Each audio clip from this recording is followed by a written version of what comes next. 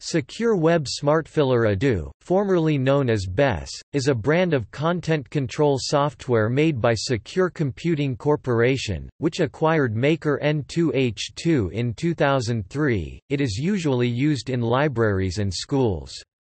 The main purpose of the system is as an Internet filter, blocking minors using the public computers from accessing web content deemed inappropriate by the local administrators of the system based on the acceptable use policy of the organization.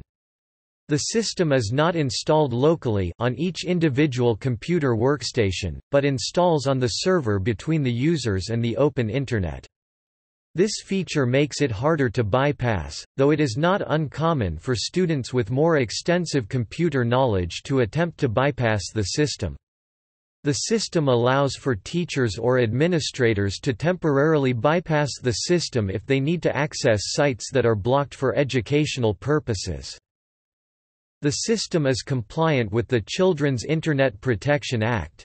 Like other similar filters, Secure Web Smartfiller Ado has come under attack for unnecessarily impeding school research, false positives, being too aggressive in its filtering procedures or not being aggressive enough in its filtering procedures.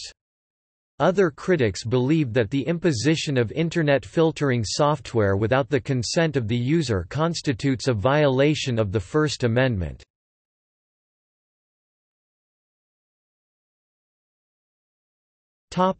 See also: